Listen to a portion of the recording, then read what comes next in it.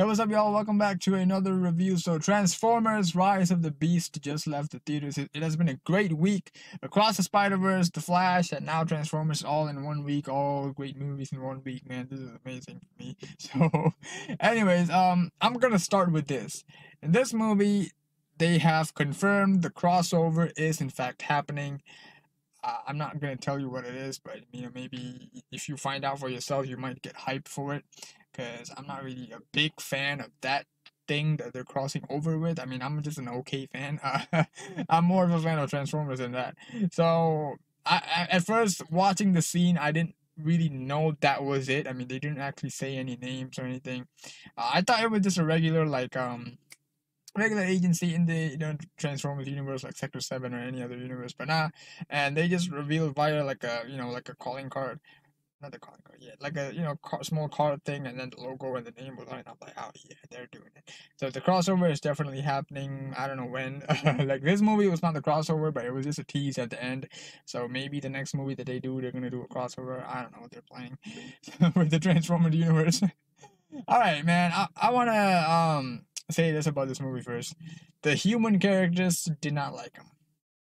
Transformers will never learn. Like, when are they gonna learn that people do not care about the human characters? Not that they don't care, but they have to make the Transformers the main like standout in the movie and not the human characters. Like, when are people gonna listen?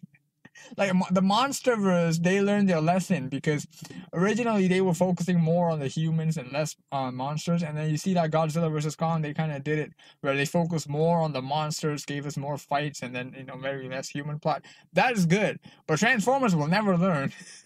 they keep they keep doing it. Keep doing it. The whole human plot, like, I don't care about this. Just give me Transformers. I don't want to see this. I don't want to care what happens to him. Like, oh, bro, I swear. Even you know how the movie always ends with Optimus Prime speech, but no, in this movie it was a human speech at the end of the movie, bro. I can't. They really wanted to push the humans far too much in this movie. I just can't, bro. It was so annoying. Like, even the starting of the movie, it was like 5 minutes of the Maximals flashback.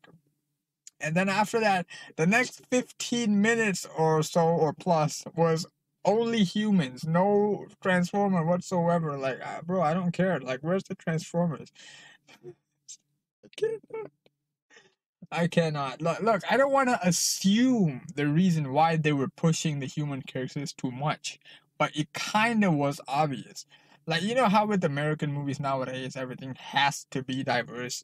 So yeah, just the two main characters in the movie were, a bit diverse. So and like, there weren't barely any white characters in this movie too. And again, I don't really care about the race thing in Transformers movies because, like I said, I don't even care if they're human. Like, I care about the Transformers.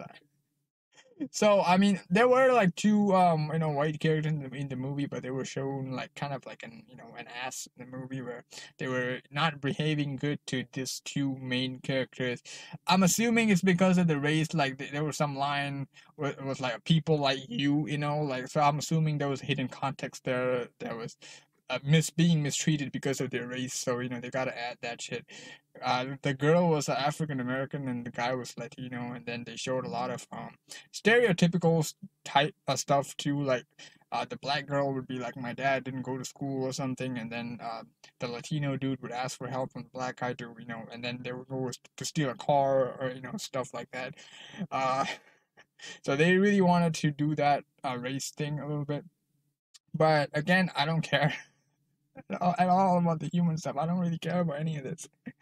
Like, I just wanted to see Transformers.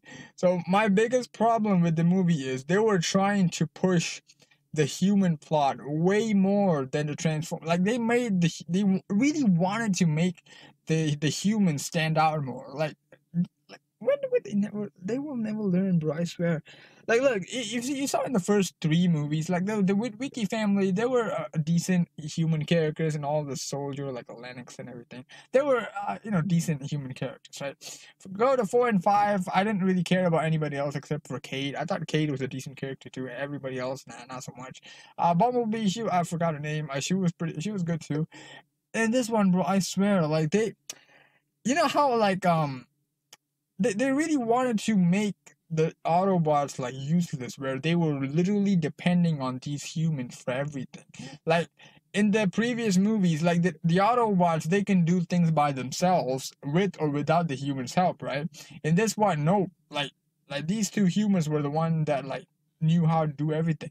The only thing that the Autobots was doing basically was fight. Like everything else was done by the humans. Like they they really wanted to make make it like without the humans, like nothing could have been possible. You get what I mean? Like in the previous movies, with or without the humans, the Autobots still could have done something, right? They could have still done things on their own. But in this movie, no. Like if was without the humans, the plot will not have progressed at all. They wrote it in such a way that the humans was so important to the plot, where without them, nothing could have been achieved. Like that was so stupid, bro. I swear to God.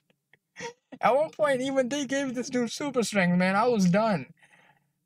This main character's name was Noah, alright? So he was a soldier or anything. And then he joined with the Transformers, and oh man, I can't. Wait, let me think about it.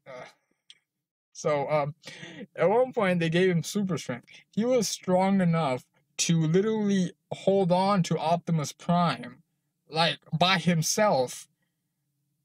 Because Optimus were being sucked into Unicron, and then not in any terrible way, but and then I get it. He had the armor on and everything because he merged with Mirage, but still, it don't make sense. The fact that that dude was able to hold on to Optimus just by himself, like I was done. And then after that, he accidentally let go, and then Optimus Primal brought him back. And I'm like, bro, they really gave this dude the same amount of strength as Optimus Primal. That is insane. And then the girl as well, she was hanging on to the edge of like she went into this underground thing, and then she was holding on one hand, and just on one hand, and then the other hand she used the spear like a stick like thing, and then stab the stab the evil minion thing, and then I was done, bro. They were literally making the humans more OP than the Transformers. I was done. I cannot. So like I was gonna say, like, if you want to enjoy this movie, you can like ignore the human characters who was not there, but it's not possible because, like I said, they wrote this movie in a way that you literally cannot imagine this movie progress without the humans. Like the humans were so important to the movie where you cannot even imagine. Because I was gonna say like, because I was already expecting the human characters to be certain ways. I was like, if it turned out bad, I was gonna say, you know what? Just ignore the human plots, you'll be fine. But nah, you literally can't. You just cannot imagine the plot progress in any way without the humans, bro. It was, bro. Yeah, the human plot was, man. Even bro. You know how the movie always ends with a I mean, I already said this, right? Like, the movie normally ends in like a Optimus Prime speech, right? That's what normally the movie ends in, but no, it was a human speech this time. I cannot. All right, you know what? I'm done with the humans, bro. Let's go to the Transformers stuff. Transformers, bro. Mirage. Oh my god, I can't stand them. They were literally trying to make Mirage the new Bumblebee. Like Mirage and Noah, the new Bumblebee and Sam. Bro, I hated so much what they did to Bumblebee in this movie, bro. I cannot. I wanted to walk out at one point. I'm like, ain't no way y'all are doing this to Bumblebee. Like 40 minutes, 45 minutes into the movie. Ain't no way. They literally did that so that they could sideline him from the rest of the movie, and then they brought him back at the end just for a little bit. Bro, I was so pissed. Bro, if you're a Bumblebee fan, don't expect him to do jack shit. Like, bro, I swear I was so pissed at what they did to him, bro. Like, he, bro, Mirage had more screen time than Bumblebee. Like, I was like, you can't be serious. They gave more screen time to Mirage. They were literally trying to replace Mirage with Bumblebee. Oh no, replace Bumblebee with Mirage. That's what they were trying to do. They were trying to put Noah and Mirage in the place of Sam and Bumblebee, bro. Bro, Mirage had way, way, way more screen time than Bumblebee, man. They literally did shit to Bumblebee just to sideline him for the rest of the movie, and then first brought him back at the end. And then that whole time, it was Mirage and Noah who was taking over. Like I said, they really wanted to make Noah and Mirage the new Sam and Bumblebee, bro. No, oh man, I cannot, bro. I cannot. You're gonna be disappointed, bro. If you're a Bumblebee fan, like he didn't do jack in this movie, I swear. Bro, yeah, it was not worth it. If you want to see Bumblebee in this movie, just if you're a Bumblebee fan, automatically you're gonna not like this movie at all. I can't, bro. Apart from that, mostly, all the other stuff was actually pretty good. Yeah, don't even get me started on the way Mirage talks, bro. I swear I cannot stand him. The way Mirage talk, I don't know who wrote Mirage's like lines or his whole personality. It was terrible. He doesn't even seem like a transformer to you. Like when you hear the other Autobots or the other Decepticons or whoever, when they talk, you can actually see the difference. Like, all right, this is actually a transformer, not a human person. But when Mirage talks, you can't actually. You keep seeing this one as a human. Like he does not talk as like a transformer at all. Like this dude literally speaks like a human. Like it's as if like you can't really tell the difference that between a human and a transformer whenever you listen to him speak. Like he was literally talking like a human person. Like bro, I swear, bro, I just cannot stand Mirage mainly because even the post credit scenes was about Noah and Mirage. They were literally trying to replace Sam and Bumblebee. Like you just will not care about whatever happens to Noah and Mirage relationship because they didn't actually do anything to make you care about it. You can't say the same for Sam and Bumblebee because at least they did an effort to make you care about them, their friendship and everything. But about these two, you just don't care. They just like smush them together and be like, yeah, yeah, they're just you just have to accept it. That's basically the whole movie, man, with the characters and everything. But I cannot. So yeah, that was the bad parts of the movie, essentially, I would say. But apart from all this, everything else was good. The Transformers fighting stuff, the final battle thing that they had, all was actually pretty good. The Maximals, all of them was pretty good. But sadly, all these other stuff kind of overshadowed it a little bit, where they were just trying to focus on the human plots too much, bro. They will never learn, man. They will never learn.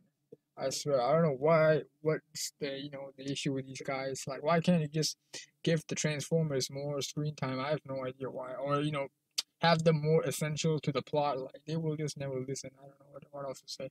But look, if you're going to this movie just solely for Transformers action, you just want to see Transformers fight, then be my guest. You're gonna enjoy it. So, if you want to see this movie as a whole, I cannot, bro. I cannot. I cannot. So yeah, I just tried to be optimistic. I just wanted to see just the transformations and all the fight stuff. Really enjoyed all the fight stuff in this movie, bro. Everything else just kind of watered it down and just yeah. I went in with so much expectations. Whatever you see in the trailer, don't even believe it. Like I know how in the trailer they showed like 99% Transformer related fight stuff. Yeah, that was not the movie at all. That was just to reel people in, to make people think that, hey, you know what? Yeah, this is going to be about fully Transformers, but nope. This is a movie which will not function well at all without the humans, characters. So all right, man. I don't know what else to say, but yeah, I'm just gonna, stop it right here. You can go watch it for yourself, if you want to watch it. I mean, you can watch it for the Transformer scene alone. Like, if I ever watch it again, I'm probably gonna just like forward the damn human parts. Just watch the Transformers parts. That's what I'm gonna do. Man. Yeah. Yeah. I guess that is it for this review for Transformers: Rise of the Beast. If you find this review enjoyable or helpful, then subscribe to the channel for more movie reviews like this. And yeah, give this video a like if you enjoyed it, and I'll see you next time. Till then, everybody, take care. Goodbye.